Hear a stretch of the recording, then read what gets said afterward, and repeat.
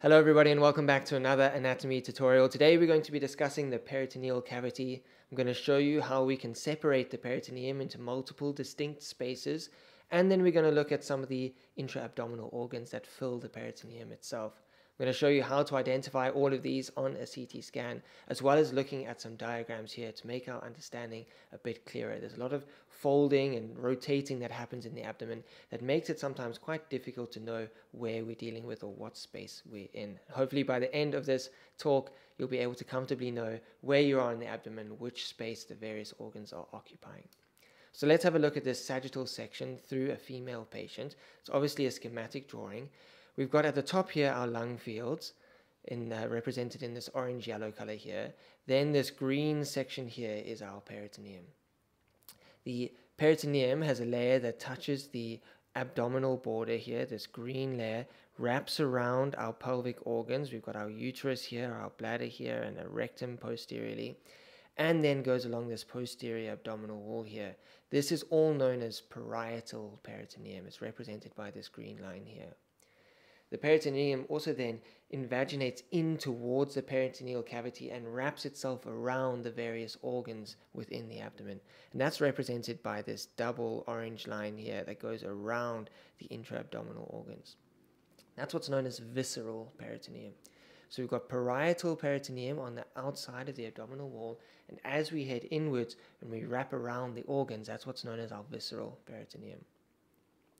Then these parts that head out towards the various organs, you can see they're a double layer. This here is our transverse colon. If you imagine the transverse colon spreading away from this parietal peritoneum, pushing through and reaching into the abdomen, it's created a double layer of peritoneum.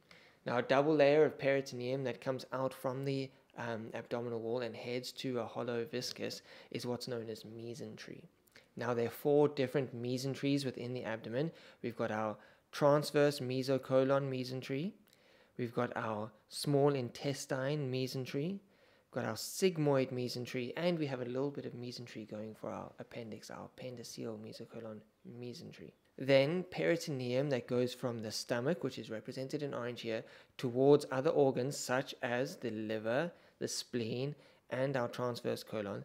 That is what's known as omentum. We sometimes call these ligaments. Any double fold of peritoneum, we can also call it a ligament. And here we have between our stomach and our liver, we've got our gastrohepatic ligament, or otherwise known as our lesser omentum. Then from the stomach, hanging right down the front of the abdomen, folding back up, so we've got 4 layers of peritoneum here, going back up to the transverse colon. That's what's known as our greater omentum. So we've got lesser omentum at the top, greater omentum at the bottom. You'll see that we've got a couple of retroperitoneal structures behind the peritoneum. We've got our abdominal aorta coming here, giving off our celiac, our SMA, and our IMA. We've got a whole lecture, a whole talk on the abdominal aorta and its various branches. If you haven't checked that out, I'd highly recommend going to look at that. It really intricately matches what we're looking at here in this abdominal CT. We also have our pancreas here that wraps around. This is the uncinate process of the pancreas up to the body here, wrapping around the SMA, as we're going to see in our CT scan. As well as some of the bowel is also retroperitoneal, so our 2nd to 4th parts of the duodenum, as well as our ascending and descending colon, all are retroperitoneal structures. So we're going to have a look at a CT. The first thing I want to do is identify the various organs that fit within the abdominal cavity. Then we're going to go back to a diagram and I'm going to show you how we can separate the peritoneum into multiple different spaces, and then go through another CT where I can show you how to identify those spaces. So let's start by having a look at a normal axial slice CT scan. So whenever you're looking at the abdomen on a CT scan, it's best to start in the thorax and head your way into the abdomen so you don't miss things on those uppermost portions of the abdomen. So you can see here we're in the thorax, we've got our heart centrally, we've got our right and our left lungs. The patient's front is here, anterior, posterior at the vertebral column. This is their right side, and then that is their left side there. So we can scroll down into the abdomen. The first thing that we see is the top portion of the liver here. We know that our right hemidiaphragm is slightly higher than our left because our liver is occupying space within that right hemidiaphragm. So let's scroll down through the liver. What I want to do first is have a look at the gastrointestinal tract. I want to show you how you can follow it all the way from the esophagus all the way down to the rectum. And then we can go back up and look at various different organs within the abdomen. So we've got our liver on the right, and we can see our spleen coming in on the patient's left. And what I want to do is start at the esophagus and work my way down. So let's go down the esophagus. The esophagus is going to pierce the diaphragm.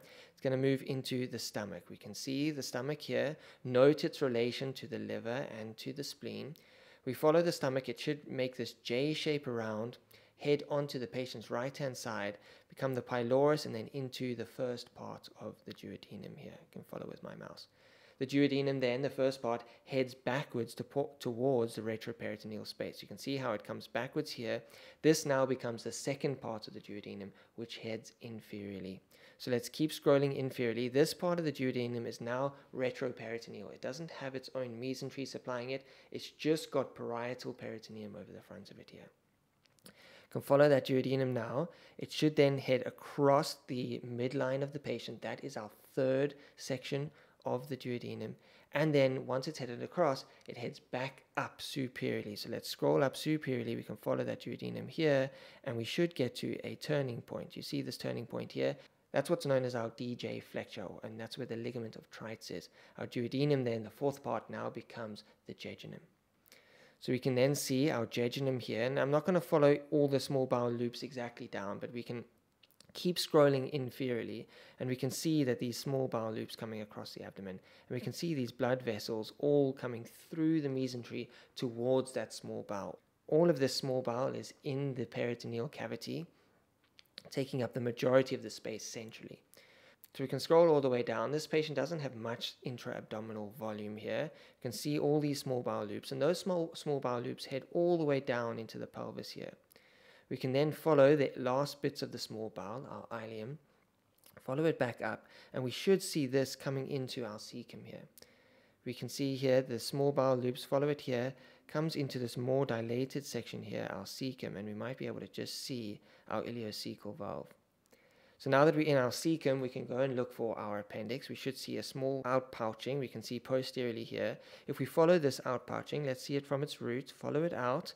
We can see it coming superiorly here, heading all the way up. It should be a hollow blind ending tube. Let's go up. You can see some air in it. Keep scrolling up, and it goes all the way up towards the liver here, and it ends there. So it's quite a long appendix. It's behind the cecum. It's a retrocecal appendix heading up towards this inferior portion of the liver. Let's follow that appendix back down to our cecum and seeing it inserting there. Let's follow the cecum up. This is now our ascending colon. I mentioned to you the ascending colon doesn't have its own mesentery. It's actually technically retroperitoneal. Although when we're doing surgery and we go into the abdomen, the ascending colon and the descending colon kind of act like intraperitoneal organs, but they actually are technically retroperitoneal. They don't have that mesentery supplying them. So let's scroll upwards, follow this cecum, is now becoming our ascending colon.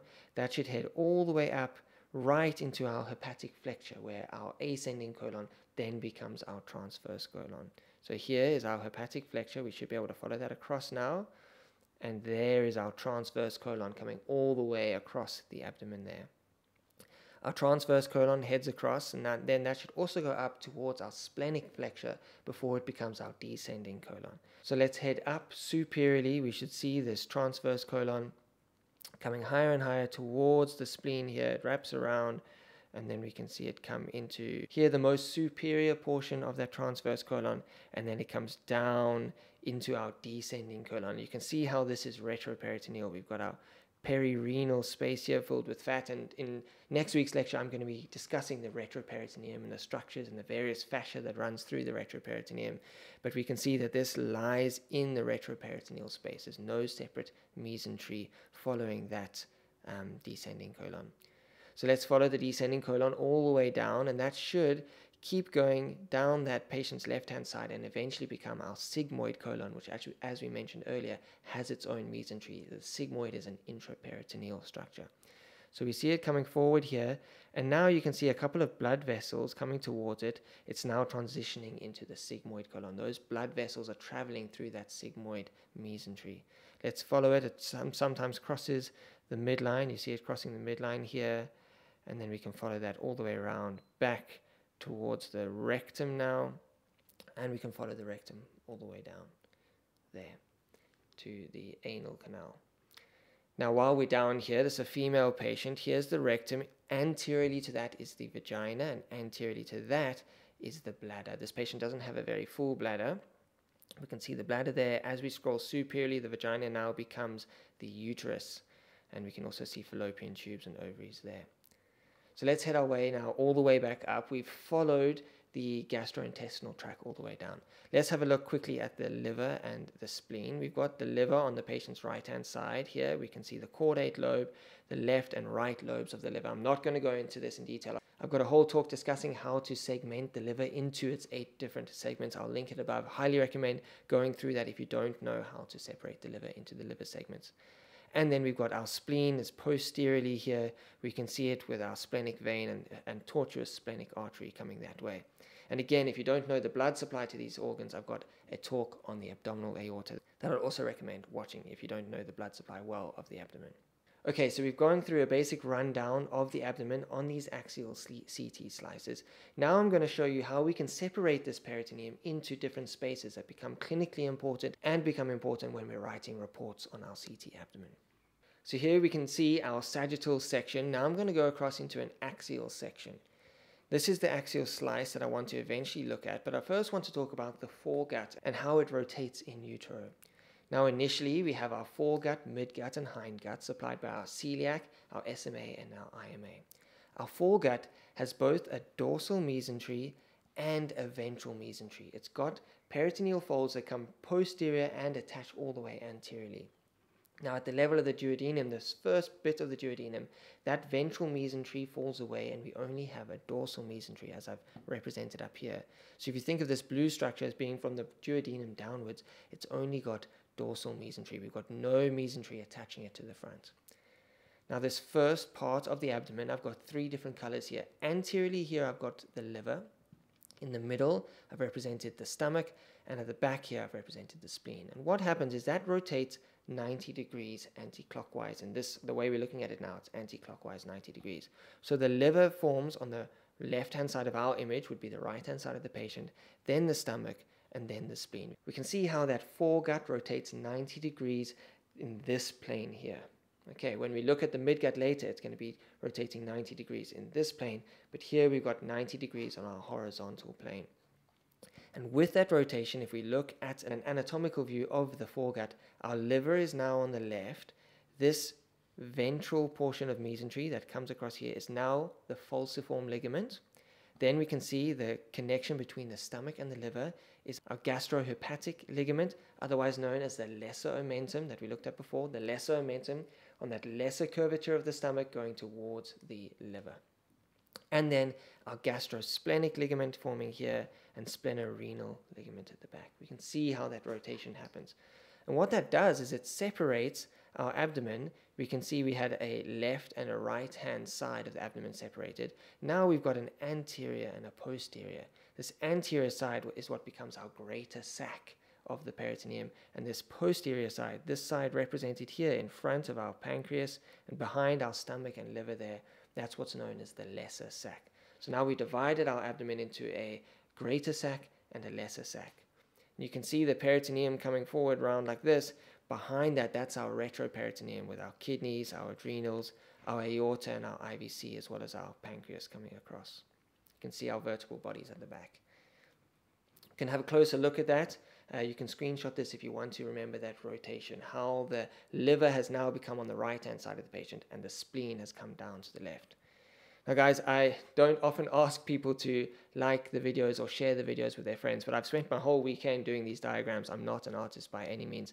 I'm hearing from you all that it's really helping, so I'd really appreciate if you like the video, subscribe to the channel, and maybe leave a comment below. So now we've got our sagittal section on the left, and we have our axial section on the right. And you can see what I described as the lesser sac here, posterior to the stomach, is here, our lesser sac. Let me draw it in here. Our lesser sac extends from this lesser omentum here, through the greater omentum here. Here's the mesentery of the transverse mesocolon. This whole section here is our lesser sac of the abdomen. All of the rest of the peritoneum, all of this here, extending this way, all of this is part of the greater sac. We can then also divide the peritoneal cavity into the supramesocolic region above the transverse mesocolon and the inframesocolic region. So we divide it into lesser and greater sacs. That's kind of an anterior and posterior division. And then below the transverse colon, we can describe anything below that as being inframesocolic and anything above that as being supramesocolic. Now we can look at an anterior view of the abdomen. We've got our liver on the patient's right. We can see our lesser omentum coming from the lesser curvature of the stomach heading up towards the liver. We can see our gastrosplenic ligament there as well. And then we can see anteriorly this big apron of mesentery, 4 layers of peritoneum coming down. We're looking at this section here that's covering our small and large intestines. When you open up in surgery and you've got that big fatty apron that you can lift up, that is our greater omentum. So we've got our lesser omentum at the top, greater omentum at the bottom, going off the greater curvature of the stomach. And you remember from our abdominal aorta lecture, we've got our right and our left gastroepiploic arteries. Epiploic meaning referring to the omentum. What you can notice here as well is that our lesser omentum comes to an end here. That's where our foregut ends at the beginning of that duodenum here. And we get what's known as the free edge of the lesser omentum here. If you open up an abdomen in surgery, you can actually put your finger behind that free edge and you'd be entering the lesser sac. And you can see the free edge here heading towards the liver. So we actually have this lesser omentum can be called our gastrohepatic as well as our hepatoduodenal ligament here. And there's really important structures that pass through here. We've got our common bile duct, as well as our hepatic artery and our portal vein. And that opening, that epiploic foramen, or our epiploic foramen of Winslow, is what connects the lesser sac to the greater sac within the abdomen. They're not two distinct spaces. Fluid can track between those two spaces, and that is where it will happen. So let's take away that apron, let's lift it away, and we can see our small intestine. I told you I'm not an artist, and by this stage I've just chosen to abstractly represent the small intestine, and then our large intestine, our ascending, transverse, descending, sigmoid, and rectum. Now we talked about a 90-degree rotation in the foregut. You can see here, if this was once a straight tube, there's now been a full rotation like this in the vertical plane, a full rotation, 270-degree rotation all the way round like that. So our jejunum, our ileum, our ascending, transverse, descending colon has rotated 270 degrees on itself. And what that has done is the mesentery that's supplying the small intestine as well as our transverse colon has also rotated. And if we think about where that mesentery is coming off the posterior surface of the patient, it follows this diagonal course here. We've then got our ascending colon, which doesn't have mesentery, and then we've got a horizontal plane of mesentery coming to our transverse mesocolon like that. And so we've separated now this inframesocolic region into a right-hand side and a left-hand side. You can see on the right-hand side, this space here between the root of the mesentery of the small bowel and the ascending colon, this space here is our right inframesocolic space. To the right-hand side of this ascending colon, this is what's known as our right paracolic gutter. On the left-hand side, by the descending colon, we've got our left paracolic gutter. And here, separated by this mesentery of the small intestine, is our left inframesocolic space. So we've looked at the inframesocolic space, and now we can see that these paracolic gutters head up towards the spleen and the liver. And the space between the liver and the diaphragm, that potential space, is what's known as our right subphrenic space. And the same on the left-hand side, between the spleen and the diaphragm, is our left subphrenic space. We've got a couple of potential spaces on the sagittal section. We have our rectum coming towards our uterus here. This is our rectouterine space, otherwise known as the pouch of Douglas. Really important because it's gravity dependent. If we were to have fluid in the abdomen here, it would fill this space here. In males, we have a rectovesicular space because there's no uterus here, just between the rectum and the bladder, and there's a single space there, the rectovesicular space. In females, we have a uterovesicular space that can form here. When the bladder gets large like that, we also have an anterior recess, which is kind of can be seen as another space. So we've identified all of these on a schematic. Let me show you how you can see them on a CT scan. So the way I'm going to show you these spaces is by using pathology. Normally these spaces kind of act as potential spaces. The organs are abutting against each other, and there's no real fluid in those spaces, and it's only when we develop fluid or a mass that expands those spaces is it easier to see on a CT scan. So again, let's start in the thorax and scroll our way down. We can see the liver on the patient's right, and we can see this fluid density encircling or encasing the liver here, and this is in the right subphrenic space. The same on the left-hand side, there's fluid surrounding the spleen here. This is our left subphrenic space. We've got our left and our right subphrenic spaces. We scroll down inferiorly, we should see the stomach forming, following that J shape towards the duodenum. And then we can see our pancreas, which we know sits in the retroperitoneum. And in between the stomach and the pancreas, there's an expansion of this potential space, the lesser sac. We can see this circular mass filling that space, and this mass is within the lesser sac. I'm going to use another case to show you the greater omentum and then the spaces in the inframesocolic space. So we can see here, let's again scroll to the top of our image. Again, we've got gross ascites filling the right and left subphrenic spaces. We've got our stomach here filled with fluid. And as we scroll down, we can see on this anterior surface, we've got this mottled appearance of our omentum, and we can follow that omentum, that apron, all the way down, follow it down the abdomen. We can see it here hanging within the fluid that's filling the abdomen. This is what's known as omental caking, when we've got soft tissue density deposits within the fatty omentum. Normally this should be fat like this, the density should look like this, but we've got this soft tissue density in our omentum here. And as I'll scroll up, you can see the blood vessels going towards our small bowel loops here, and this color here, this is our fluid that's filling the space. This is fat density, our mesentery going towards our small intestine. We can see those spaces are filled with fluid. Now if we look on the coronal view, I'm going to scroll to the back of the patient here, we can actually see our inframesocolic spaces. So let's scroll forward slightly. So I'm posterior at the vertebral column. We can see our kidneys here, spleen and liver. Scroll slightly forward, and what we'll see is our small intestine mesentery here heading out towards the small intestine. And you can remember from that diagram how the root of that small intestine mesentery divides the inframesocolic region into our right and our left inframesocolic region. So here we can see our left inframesocolic space here and our right inframesocolic space. And these spaces heading up the right and the left-hand side of the patients are our paracolic gutters.